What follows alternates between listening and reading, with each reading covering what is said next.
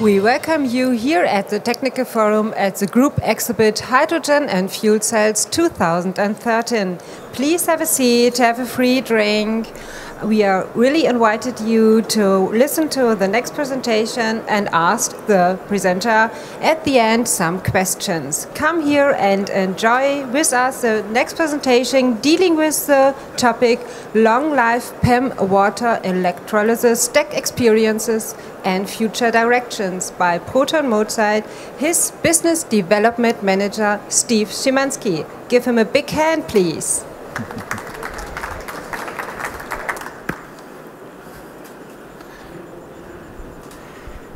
Thank you very much.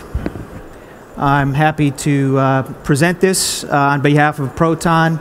By way of a disclaimer, I first looked at this presentation 2 hours ago because my colleague was going to present it. So if it looks like I'm reading some of it for the first time, it's probably because I am. But the good news is that my colleague Everett will be here all week. So I would invite you, if I don't answer any questions to your satisfaction, to please stop by our booth very close by. First, I wanted to just give a quick overview of our company because I don't presume everyone knows who we are. Proton is a PEM electrolysis company based in the United States. We've been in business since 1996, and we focus on a number of markets, and this just kind of gives you a very quick overview of the different markets we serve. And most of these markets are industrial markets for hydrogen that really don't have anything to do with energy per se, but we really think that the evolving markets are going to be in the area of energy storage, and that's why we're here, because this is really kind of a preeminent show for renewable energy and energy storage, particularly for hydrogen. So, we've been developing products, since shortly after we were founded in the late 90s. We've had a steady history of product introduction in PEM electrolysis. That is our core technology, is PEM electrolyzers. And to date, we have over 10 megawatts of PEM electrolysis systems shipped. And we really feel that the growth opportunity for our company, especially in the energy storage sector, is going to be based on a megawatt scale platform. And I'm going to be talking more about that in a little while.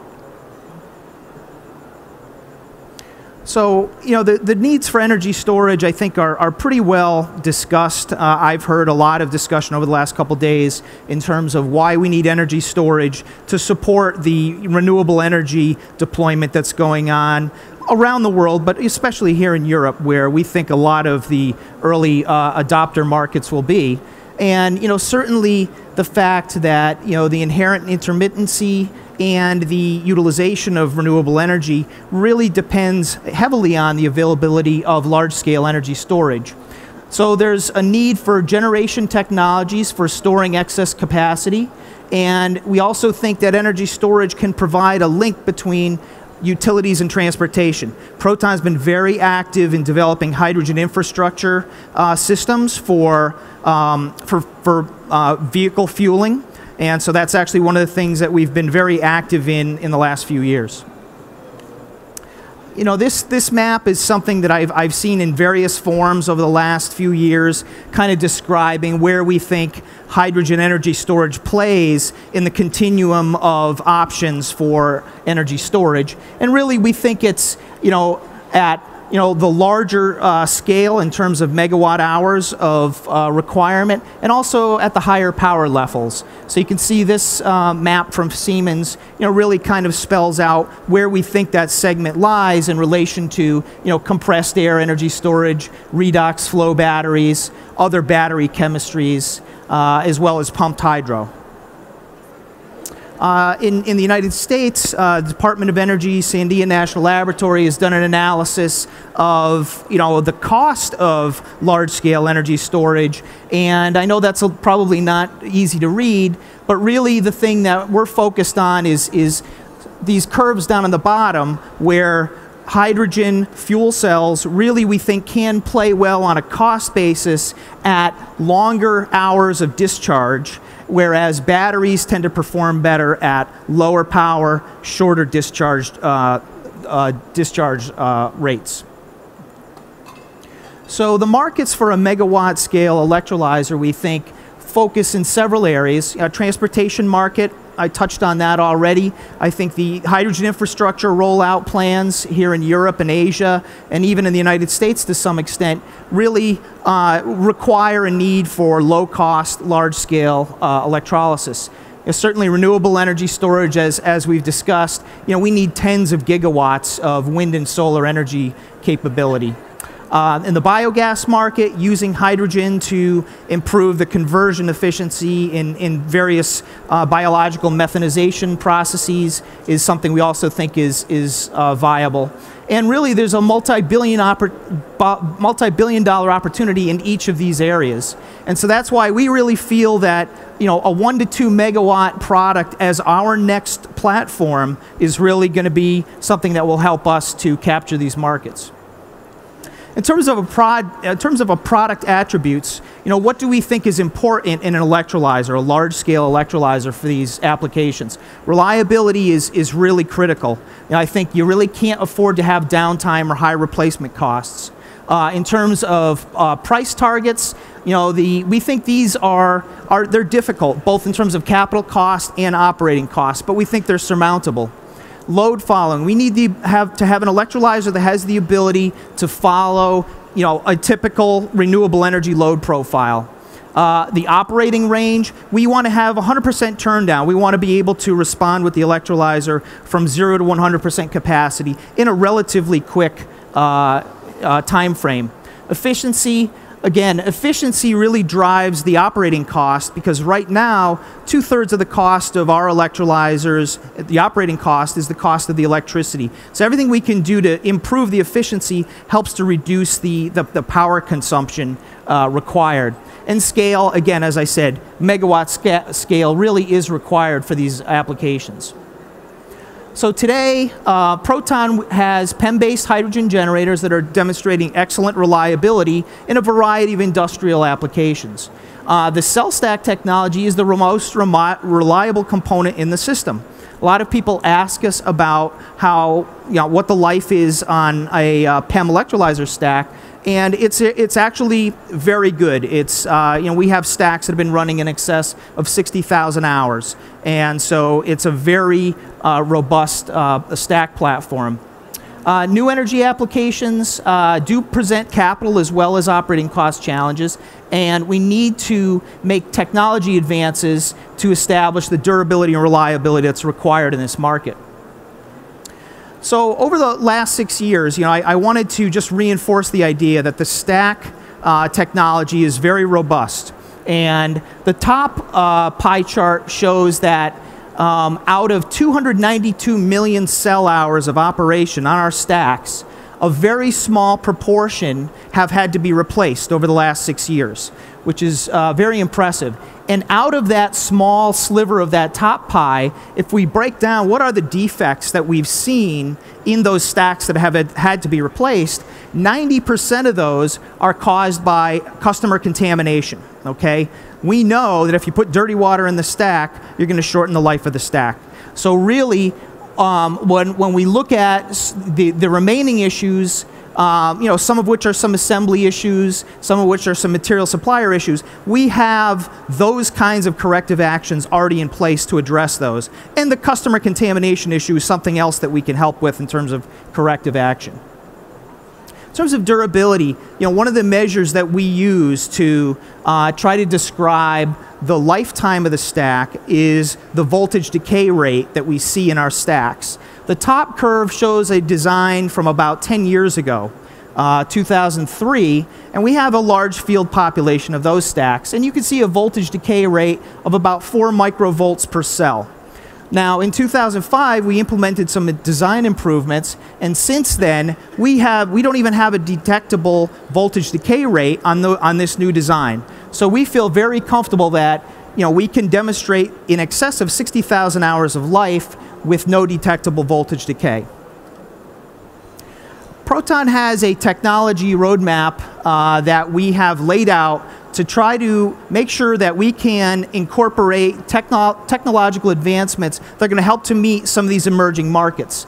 And so it's a clearly defined pathway of directed research, we have a balanced portfolio of near-term and long-term research and development, and we're leveraging third-party investment from a variety of sources to support this research roadmap. And then what we do is, as we incorporate enhancements in our products, we then insert them into our commercial product lines as they become available and they become validated. And there's a list of U.S. funding agencies that are supporting our research and development, including National Science Foundation, ARPA-E, which is a part of the Department of Energy, Environmental Energy and Renewable Energy group, Office of Naval Research, and a couple of Army divisions as well. So we're getting a broad source of funding because these are the agencies that really value what we have to offer. In terms of cost and efficiency limitations, one of the things that we look at is what are the real big hitters in terms of cost in our stack, and we want to focus on reducing the cost in those individual components. So on the bar chart, we're showing a breakdown of the different components. And what's interesting is that the highest cost component in the cell stack is not the membrane electrode assembly. A lot of people think that the MEA is really where a lot of the cost resides because that's where those precious metal catalysts are applied. However, actually flow fields and separators are actually what we see in our designs are the highest cost item. MEA is second, okay, it's a close second. And then labor. Labor cost is very high for putting these stacks together currently. So we want to focus on those three areas when we look at cost reduction opportunities, and that helps to drive the research projects that we try to pursue. Okay, so in the technology roadmap, again, we have projects broken down in terms of kind of near term, mid-term, far term, and we have funded projects in every area of the roadmap, with the exception of scale up in capacity and pressure, and Proton is making an internal investment in that area. We talk about the megawatt scale product. Proton is primarily making that investment internally to support the development of that megawatt scale unit. But all the other projects, again, we have funded in our in process. In terms of cost reduction activities, I mentioned, noble metal reduction is something that we know we need to do in order to reduce the cost of the MEA. And we are looking at a couple different approaches to achieve that.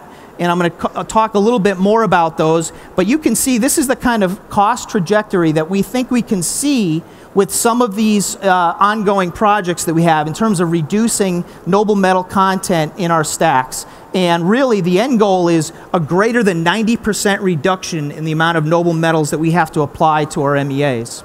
Okay? In terms of flow field cost, again, we have funded programs there, and we're looking at a very good cost trajectory there, where we're going to reduce about 60% of the cost in our flow field structures, which, as I said, that is the #1 cost item in our cell stack. In terms of efficiency needs, one of the things that we're looking at is thinner membranes and being able to operate at higher temperature, because we know that operating thinner membranes and higher temperature will help us to drive up efficiency. The problem is that some of the legacy membranes we've been working with do not hold up well in a thinner configuration or at the kinds of temperatures that we want. So we're looking at some new membranes with a higher glass transition temperature that are giving us much more stable performance at 80 degrees C and 200 psi of operation. In terms of cost on the catalyst side, again, we're looking at different structures, different catalyst structures to reduce the platinum group metal loadings that are in our on our MEAs. And we're also looking at some different application techniques. Instead of applying the catalyst to the membrane, which is a traditional approach for us, we're looking at applying them to the gas diffusion layers, and we've had some very good results working on that with Brookhaven National Laboratory. On the flow fields, we're looking at a new bipolar plate cell assembly design that offers us a 50% reduction in metal content. And also on the coating side, we're looking at alternative coatings that help to mitigate hydrogen embrittlement. And I have a slide here next that shows how what we're seeing now with some of these nitride coatings that are being applied through a process developed at Oak Ridge National Laboratory, we are seeing almost no hydrogen uptake in these bipolar plate materials. So this is a huge improvement in terms of the hydrogen uptake and the resulting hydrogen embrittlement. The other thing that has been done at the National Renewable Energy Laboratory is they have been studying the ability of a PEM electrolyzer to follow a current command and see how quickly can we respond to the current command, and what is the impact of stack life on a variable kind of input. So what they did is they have a system at NREL that has 3 stacks in it. And this is a common configuration for us where we will put multiple stacks into a platform. And they've been operating one stack on a steady current. And then they've been varying the current in kind of a wind profile to see what kind of life degradation there is in operating the stack in that manner versus a steady state kind of operation. And what they've seen is that there's very little to almost no detectable reduction in life from operating in this kind of profile as opposed to operating at steady state. And that's very important for the kind of renewable energy systems we're talking about. In terms of stack and system development, one of the other major areas of focus for us has been higher output, getting larger systems in development. And so, we started out with very small systems, and we've grown our capacity in terms of hydrogen output steadily over the last 15 years. And that includes our stack platforms. We started out with a very small 28 square centimeter active area stack that we used in our laboratory lines. We've grown that to a production stack that's at 210 square centimeters. And we have a new stack platform in development at 650 square centimeters that will be the basis for our larger megawatt scale system. So we have a long and successful history in being able to scale up. So on the 600 square centimeter stack development, we've got an improved bipolar plate design. We have done CFD modeling to show the flow profile, and we feel very confident we're going to have good even flow distribution throughout the cell. And we've demonstrated at 30 bar over 20,000 hours now on this stack design in a 3-cell configuration, and over 1,500 hours in a 10-cell configuration. So today we are in the process of scaling the stack up to about 30 normal meters cubed. So that will have a single stack platform that can do 30 normal meters cubed, and then that will be put into the larger system, and we're targeting a 200 to 400 normal meter system as that megawatt platform. In terms of the stack performance progression, I think folks who look at electrolyzers understand a polarization curve looks a little different on an electrolyzer stack, and in electrolysis the curve goes up this way with current density, and you can see our current stack is at about a 70% efficiency, higher heating value of hydrogen. And with some of the advancements that we've been incorporating through our R&D roadmap, we are seeing an increase to greater than 86% efficiency HHV. And that's a very significant improvement in efficiency. In terms of trade-offs, in terms of hydrogen generation, one of the things that we have to think about is the cost of designing a system that we drive at higher current density versus lower current density. And I think one of the things that we need to do in evaluating this megawatt scale system is really what is kind of the optimal operation point so that we really kind of capitalize on the real savings benefits of the large scale system. So when you look at the cost of the system, you can see that 53% of the cost of the system at the larger scale is the stack, and 32% is the balance of plant, 15% is power supplies, and you can see of the stack breakdown, as I said, flow fields are about 48%, 24% being the MEA and 23% being the balance of stack. So, you know, we definitely have a lot of work there in terms of optimizing the stack configuration to get the cost down on the overall system. So right now, the megawatt scale product development pathway, we're looking at a multi-stack architecture, and that's what we have been doing on our systems for a while now. We understand how to do it. We know how to control multiple stacks. So we're going to be looking at the stack platform I introduced before, the 650 square centimeter stack. Again, the active area we're increasing by 3 times over our current stack platform. And we've got the prototype has already been tested. An advanced design, we think some of the cost reduction opportunities will able to deliver a 40% cost reduction in the design of that stack. And it's going to be an open frame kind of modular configuration. You know, we envision packaging it in a container, ISO container.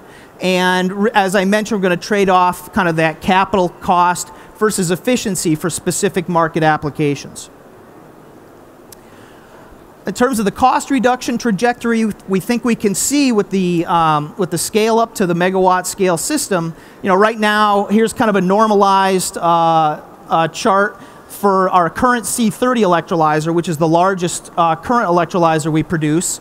And you can see as we go up in scale from 0.5 megawatt to 1 to 2, you know, there's a pretty good reduction of almost 70% in going up to that 2 megawatt scale. And then there's some advancements we can use to capture a little bit more cost savings. But this is basically, to us, a straightforward kind of engineering scale-up activity. The critical technology elements have already been developed and validated. So there's no real significant advancements that need to happen in terms of being able to do this. This really is just a scale-up operation for us. So in summary, you know, industrial PEM electrolysis, we've got an excellent reliability track record. The new energy applications that we've been talking about will challenge that reliability, but we have a technology roadmap that is funded from different sources as well as internally that's helping to guide the process and helping us to insert different technology elements and different performance enhancements as we execute those programs. Really, we think the market needs for hydrogen energy storage are emerging rapidly, and you know, we really feel that we are a technology leader in PEM electrolysis. And so we think we're well positioned to capture this market. Thank you very much, Mr. Szymanski. Are you sure you see these slides for the first time in your life? Yes. Yes, okay. Very, very good. So now it's your turn, it's your time for asking or make some remarks.